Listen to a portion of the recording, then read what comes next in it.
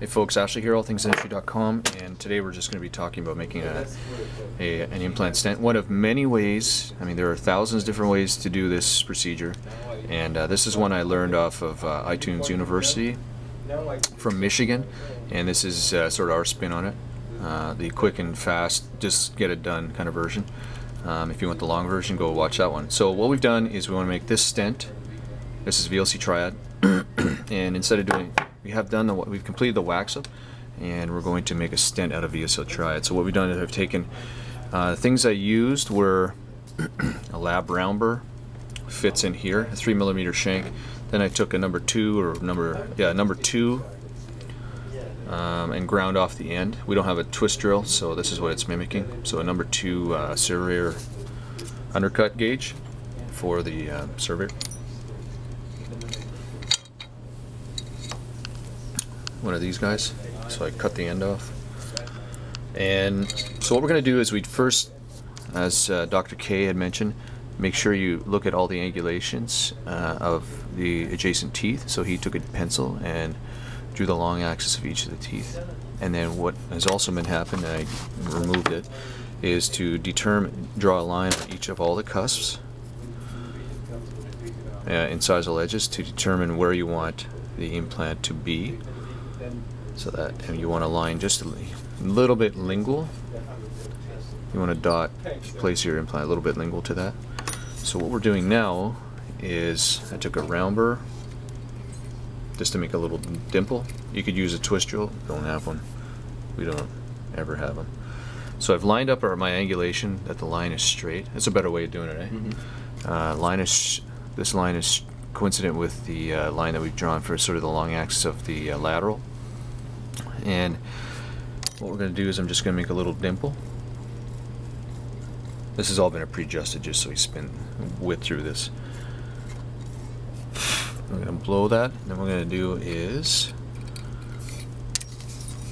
we're going to take our 020 undercut gauge, place it in the dimple, make sure that our alignment is all correct, tighten that up. Now our alignment is correct in 3D.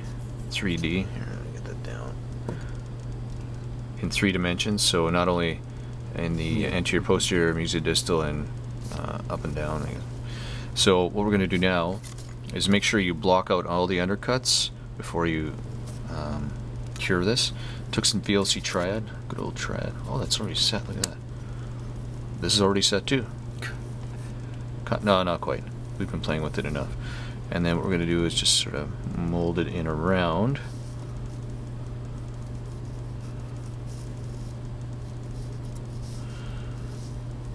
Here's some that's still good. The stuff that's been inhibited. The oxygen inhibition layer. Inhibited layer. So we're just going to pack that in there around it. And when we adjust this, we're going to adjust this. Remember, things to remember is that a twist drill is only can only go so far down, or your handpiece. So you need to make sure this is a little bit lower. I'll show you what that means. Okay, make sure it's all packed in there. I'm going to lift this up, spin it out so it doesn't catch, and there you have it. So there's our. Is the channel pretty smooth? Well, what's going to happen? Yeah, it's going to be smooth, and then we're going to cure it. Then we're going to take our lab burr and then smooth it down even more so. Smooth it out. Yeah, go ahead. Go ahead and cure it. So what you want to do is make sure that you get. If it's going to be too supported, make sure you can go ahead, man. I'm just going to finish talking. If you're going to have too supported, make sure that it's on the teeth, limited on the mucosa.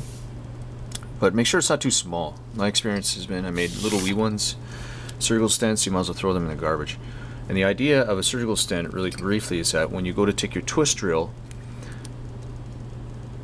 you want it to guide, just be a guide. It's not going to be the exact placement, just the guide of where you're going to place that implant. Or just start, place your first osteotomy. After that, once your twist drill has been been used, and you place your guide pin, you chuck that to the wind, and then this pilot hole is upon which the other osteotomies follow, and you can sort of adjust fire as you go down. So I hope that helps. That's a really quick and dirty way of making one way of a stent. There's many others. You can wax up and etc. Cheers.